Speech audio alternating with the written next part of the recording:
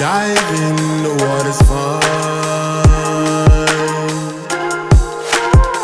Swim good, enjoy the time. Hey you guys, what is up and welcome back to a brand new video. I feel like I have so much stuff to say and like my mouth is just like moving quickly. Oh hi Peppermint Mocha, how's it going? As you guys may or may not notice, I'm wearing no eye makeup, and that is because today's video I'm going to be testing out some beauty hacks. I've been meaning to do this video for like such a long time, but I'm just getting to it now. And I don't know, I actually am kind of digging this look of like literally no eye makeup, but everything else is done. By the way, pretty much almost every single thing I'm wearing is It Cosmetics. This lip color is It Cosmetics, brush, bronzer, and highlight, and also eyebrows. Also, I'm wearing this super cute sweater that I just got in the mail. It says White Porch Ocean View Cozy Blanket and Espresso. I don't know, I feel like it's good for lounging around, but like when you also want to look cute with a saying. So yeah, I will have it linked down below. Alright, so today's video is a collab with Miss Michaela G. So me and Michaela have known each other for a long time here on YouTube. I absolutely love her videos. I feel like her quality is just... Oh my god, I can't even see my hand anymore. Sometimes it honestly looks like a movie and I'm like, how the hell did you do that? And her editing is also awesome, so like I super recommend her channel. She also lives in Vancouver, so holla to Canadians. And she's also gonna be showing you guys some beauty hacks, so definitely go to her channel and tell her that I sent you.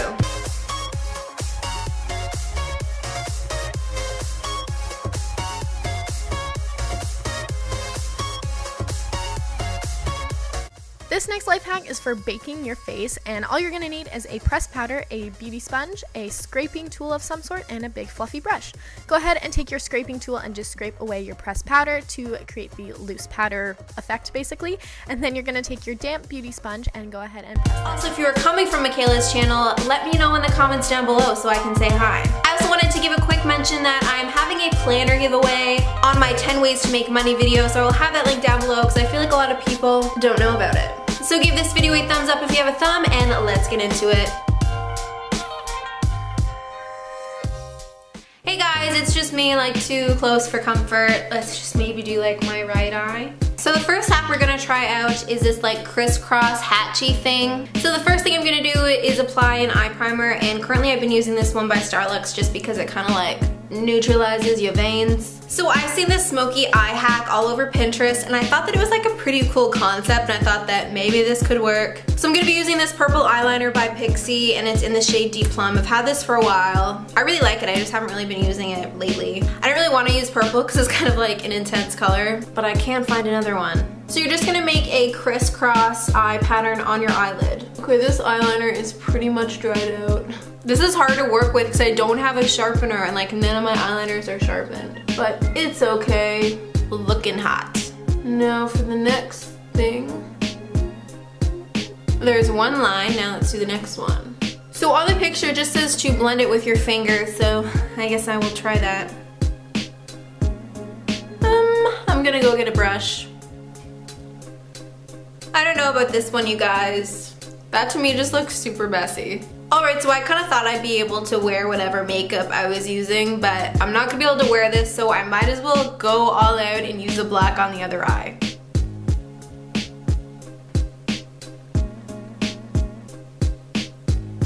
Guys, I'm feeling like super Cleopatra right now. I'm not hating it. Let's try to blend this out.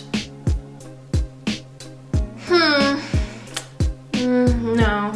This is super disappointing. I definitely thought I'd be able to like go out to the library and chill after this, but nope.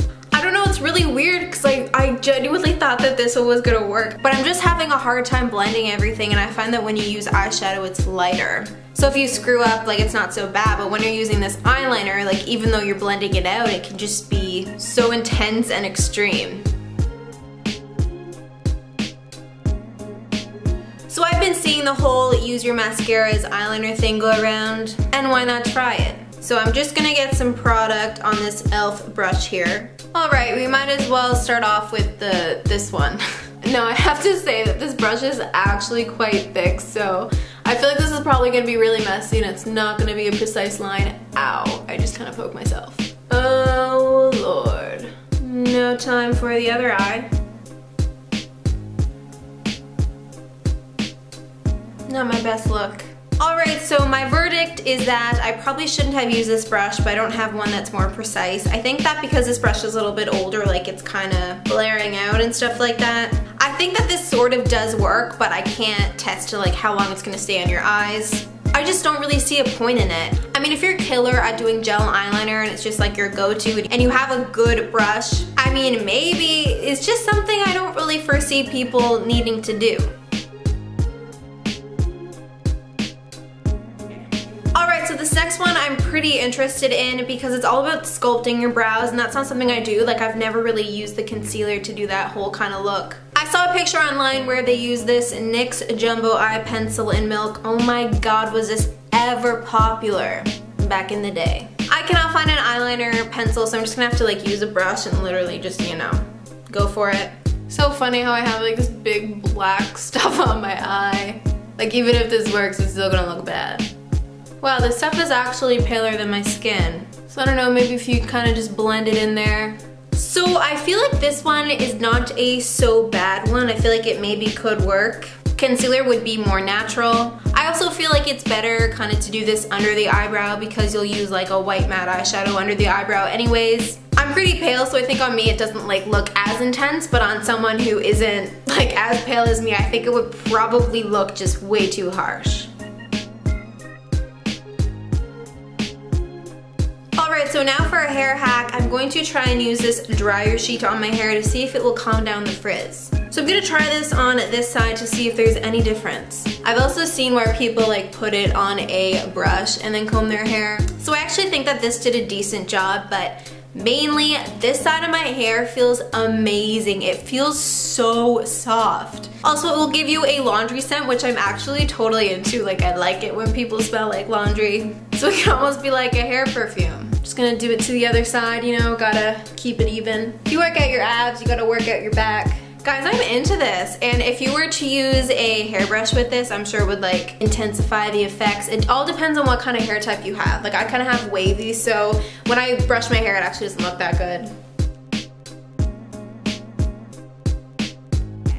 Alright, so the last hack I'm gonna try is using a coffee filter to blot your face, or to wear as a bonnet. Let's do this.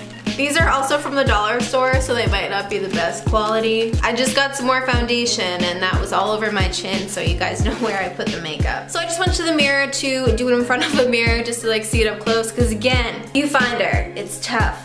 And I would say that it actually semi-works, like it's not that bad. It sort of does do the exact same thing as blotting sheets. Will I use this again? Probably not, just because I don't really use blotting sheets that often. And I guess it would be a little bit weird like pulling out a coffee filter and putting it on your face in public.